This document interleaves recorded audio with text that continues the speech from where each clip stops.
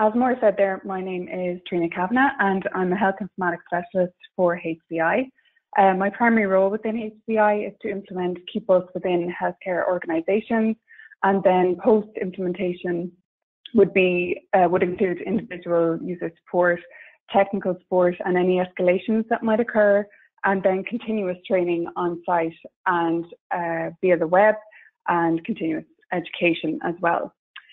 Today I'm going to be concentrating on the QPulse app. So this is a multi-platform application that goes across 4 different modules. So what are the functions of the QPulse application? So as I said, it's across 4 modules. We have the audit module, the quality improvement plan module, documents, and the incident reporting module. It is an application on your mobile device, and it can be downloaded from the App Store and from Google Play onto an iOS device and also Android devices. So you can use it on your iPad and on your Surface Pro. The whole point of the application is that you have it on your mobile device and you can walk around with it, and it makes it a lot more user-friendly and accessible to people.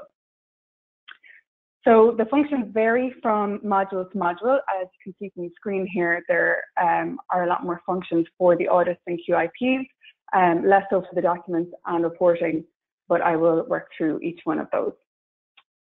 Okay, so for the audits and QIPs, it performs audits through iOS and Android devices, allows for portability and increased flexibility for the auditors, so they can walk around and actually do their audit live and on their device. Aims to reduce paper-based auditing tools and uses enhanced features to support audit findings. This is, for example, taking a picture of a non-compliance and linking that to our audit so that we can use that for supporting the audit findings and non-conformances. It also uses customizable checklists for each required audit. So the checklists are built within QPulse, and I'll go through that in the next few slides. And the checklists are very important, obviously, because as you're walking around, you're checking them off on your device. It permits instant non-conformance reporting. So as you find a non-conformance and you want to raise a QIP against a particular question, you can raise that non-conformance straight away on the device. And then it can work offline, and you can view the audits offline also. You do need to be in a Wi-Fi area to upload it onto the device. But you can work with it offline, and you can walk around your organization completing the audit. Okay, for the documents module, you can download and view documents on the application. You can search for any document which is within your active register on QPulse. Acknowledgement of documents is a very handy tool to be able to go in and just see the documents that you have to acknowledge, and then you'll be asked to electronically sign that you have read and you've acknowledged and understand that document. You can view documents offline once they have been downloaded.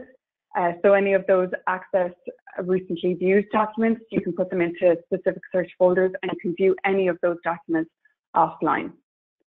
So you can have them on your mobile device at any time. And for the incident management reporting, you can complete incident management forms on your mobile device. You can start it, save it, and return to it. So that means that you can start it, complete it, and if you're distracted by something, you can save it, and then you can return later and complete it from there and upload it onto QPulse. Okay. So for today, as I said, the functionality is mostly for the audits module. So I'm going to concentrate on creating an audit and then completing that audit on the application. So we can see here on our Launchpad, we have a number of different modules, and we're going to click on the audit application. This will move to our audit record, which gives us a lot more information about the audit. But along the bottom here, we see that we have an audit wizard. This would be the main way we would set up an audit. Wizards can be built within QPulse, and they will just help the user to put in all of the standard and essential information that you would need to create the audit record at the end. So the first box here, we have our welcome page to the audit wizard. Then we have our audit schedule. So we can set up our audits for as often as we want to. We can do a single audit. We can do a series of recurring audits if you wanted the audit to be done monthly, or you can just do one audit if you want it to be done in June every year. You can set that up. Then we're putting in our key participants. So we put in our auditor and our auditees, and then we add our checklist. As I said before, the checklists are very important when you're using the mobile device, and you set them up in QPulse. So building an audit checklist. So we're putting in our checklist title and description, and then we're adding questions to our question bank. All of our paper questions will be added into the question bank, and as we go along, we can also add in additional questions if we need to, and we can take out questions that maybe aren't relevant to the audit that we're completing on that particular day. We can also decide on our non-conformance scoring. So in this case, I've said that if something is compliant, we're saying that it's 1. So if the question is compliant, it's getting a score of 1, and if it's not compliant, it's getting a score of 0. So if we have 10 questions in our audit and one of them is not compliant, we have a 90% compliance rate. That's how it is worked out.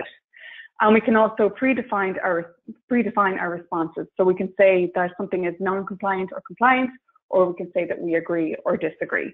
That is dependent on preferences.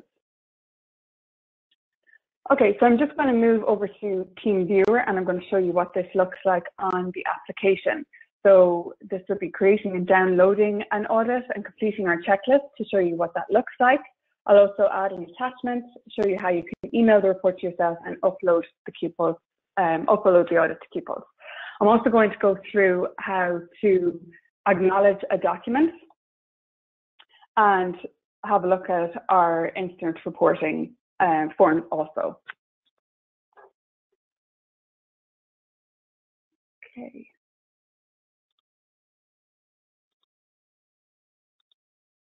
So I just want to make it a little bit bigger so that you can see it. Okay, so this is the home page of the QPulse application. So you can see that we have our task. So I have a document to acknowledge there that's ready and waiting for me. My recently viewed document there as well that I had a look at. And if I click over into my menu bar, you can see that I have my reporting, where my reporting forms are. I have my documents that I can view and acknowledge my documents. I have my audit. Then I have my sync button, which allows me to sync up any audits that I have that they'll display on my tablet. So I'm just going to click into the audit. Okay, and I have my audit ready and waiting there for me. Okay, so I'm going to download my audit, which will allow me to complete it. And all of this information that we have, that we can see here, is coming straight from our audit application within QPulse and our audit record. Okay, and now I will perform the audit. Okay, so again, this is all information from our audit record. So we have our actual start date and our actual end date. So I'm putting in my start date and my start time. I put in my scope when I was setting up the audit on the wizard. I have my auditors and auditees.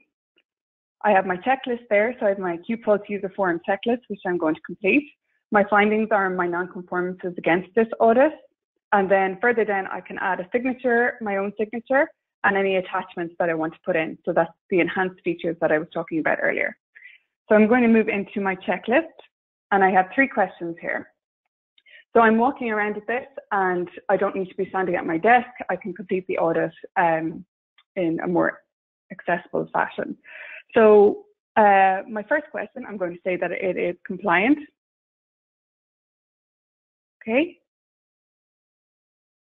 So I'm changing my actual score to 1, and then moving on to the next question. This one, I'm going to say it's not compliant. And my actual score will say it's 0, and then I can add in my findings. So we can see down here at the bottom of the page, we have our findings. So it's not compliant. So I'm now raising a non-conformance against that audit. So I'm saying it's an internal audit, the status is open, it's raised by and I put in my own name here. Raised by customer contact, so that's not relevant because I am a person working within the organization. I put in my details here, so why is this not compliant? My raised date, which is today. The owner, so I'm going to select myself as the owner. I can also add other people as owners, and then this will be actioned out to that person, and they will get an email notification to tell them that there is a non-conformance waiting for them to deal with. Then we have our target date. So if we want this to be completed within a week, we can select that. Our raised against would be the raised against a department or a supplier. Our severity, any keywords that we want, and then we can complete all of the information further down. Okay, so once we're done, we're going to be clicking done, and we've raised our non-conformance. Okay, so moving on to the next question, I'm going to say that this one is compliant, and I'm going to add in an attachment. So you can see here at the bottom, we have an attachment section. So I can click on anything I want and attach that.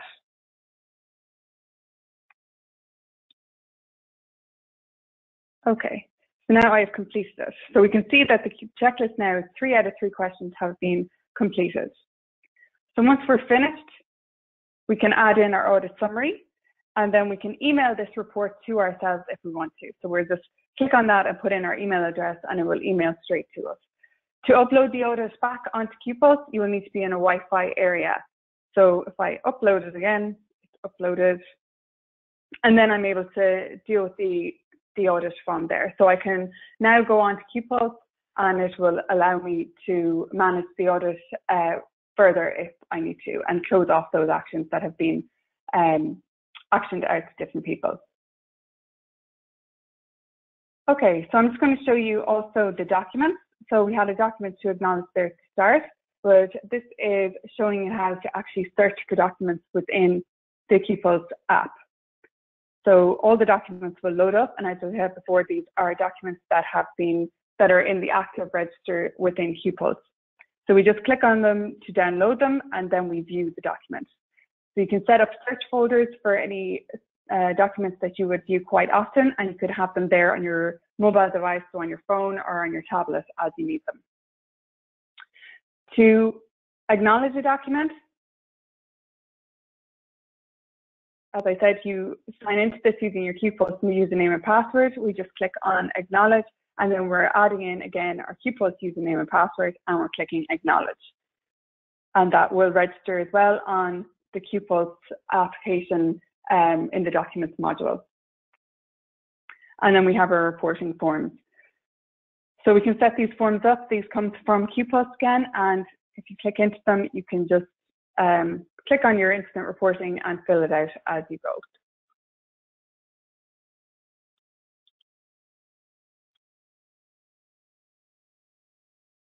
Okay,